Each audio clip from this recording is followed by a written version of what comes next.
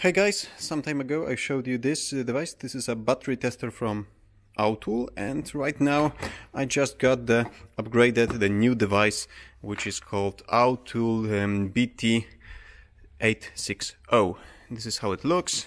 It's pretty big compared to the old one, but I believe that this is mostly because of the built-in printer, which is over here. So in the box you will have user manual, some thermal printing paper, as well as some quality control certificate and service card. And the device is high quality, I have to say. It feels very firm. You have large buttons which stick out, so it's easier to operate than the old one, which had this kind of flash buttons over here, which are okay if you are not wearing gloves, but in winter, for example, if you want to check the battery which is in the car, you will have some gloves on your hands, and this will be much easier to operate. So there's no charging ports, no SD card ports for software updates, nothing at all. There is an built-in battery, and as soon as we connect those jump leads to the battery, this should turn on. So I have a battery over here, negative here, positive here, and it's already on. You need to select if it's a 12 volt or 24 volt battery. So let's check 12. We have the current voltage over here. Let's press OK. And in main menu we have some options. So we can of course check the battery, perform a cranking test. This is for in-vehicle batteries, same as charge system test. We can review our data which was collected before.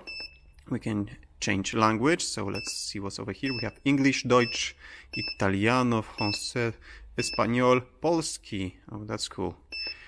And that's Ruski, Netherlands. Okay. And we have time adjustment.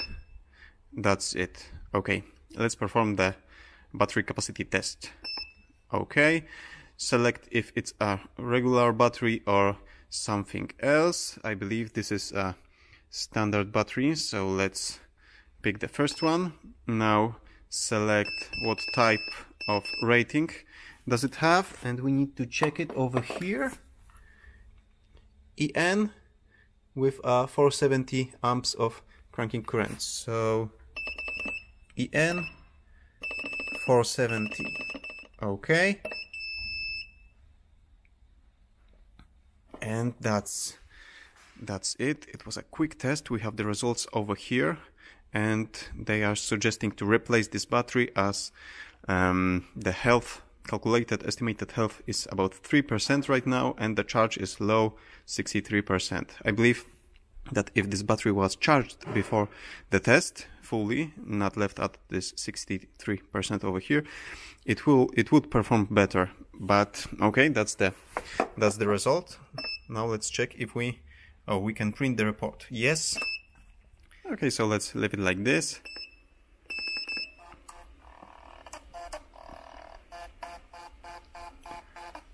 And almost there. That's it. We have the results, same as on the display. Now let's test different battery, same test. So I have the EN520, EN520. Let's test it, and this one is good. Okay, I want to print out the report, and let's just change it so I know that this is a different car and a different report.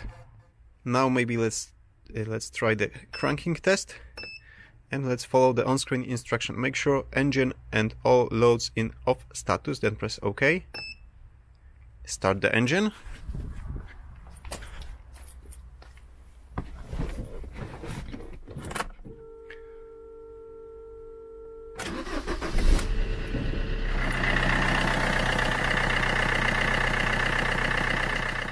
cranking is low. As you can see, voltage dropped a lot, I would say, but I've cranked the engine before the glow plugs went off. This is a diesel engine and the fuel pump was still priming the system, so I believe I could get a better result if I waited a little bit longer. I waited 9 seconds, to be honest, but let's leave it like this.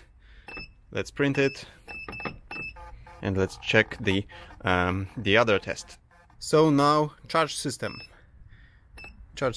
turn on all loads, speed up to 10, 20, then press enter. Okay, so I would have to take this to the car. I'm not sure if I can do this, but let's start the engine first and then we will see what I can do.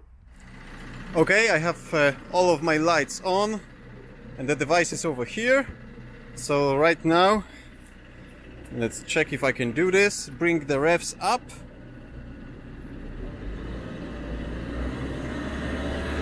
Press OK.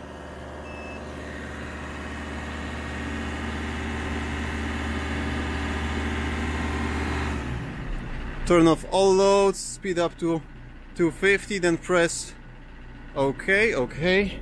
So let's turn this off, this off,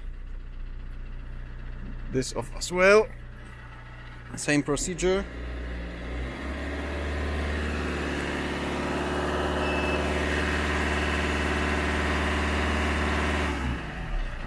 Okay.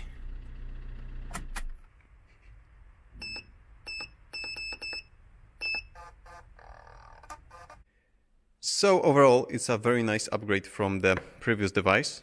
It's much bigger, but still it's very easy to use. It's not too big to fit in your engine compartment, and it's even better to have it in this size than in this size if you want to leave it on the battery or in the engine bay, because it will not drop down. Of course, you have the printer, you have those nicer buttons, and you have those printouts over here. And I have to say that on the printouts you can even see the ambient temperature. I'm not sure if this is taken into account of when calculating battery health. Since there's a lower temperature, the battery should perform a little bit worse. So I'm not sure if that's calculated, or maybe it's just an information like the time and date over here. Also worth noticing that in the Polish printout you have all of the Polish special characters over here. Previous device was made, I believe, for do-it-yourself, for your own garage, for your own cars, and this one is a more professional one, since you have those receipts that you can give out to your customers. And if you want to check technical specification of this device, you can check it in the description below this video. Also, you will find there a link to an online store if you want to get one already. If you liked this simple test and quick review, give me thumbs up, subscribe for future videos, and see you soon.